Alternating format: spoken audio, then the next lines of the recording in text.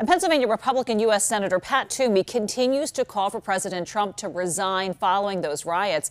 Today, Senator Toomey told CNN that President Trump could face criminal liability for his role in inciting the riots. I think at this point, with just a few days left, it's the best path forward, the best way to get this person in the rearview mirror for us. That could happen immediately. I'm not optimistic it will, but I do think that would be the best way forward.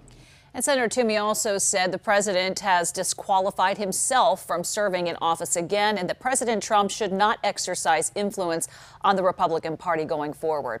He joins Alaska Senator Lisa Murkowski as Senate Republicans call for the president to step down.